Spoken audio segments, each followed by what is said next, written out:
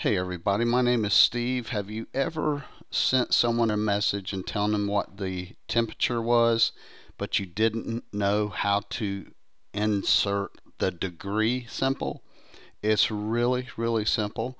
So I'm going to show you how. Let's type in, let's say it's 110 degrees out here. Let's go to my numbers. I'm going to type in 110, and now to insert the degree symbol, press and hold the 0 and then slide your finger over the degree symbol and it will insert it right there on the 110. So I'm going to press and hold the 0.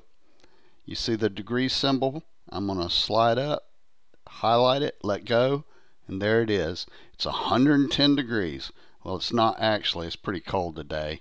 Looking forward to warmer weather. But that's how you insert the degree symbol in your texts or messages.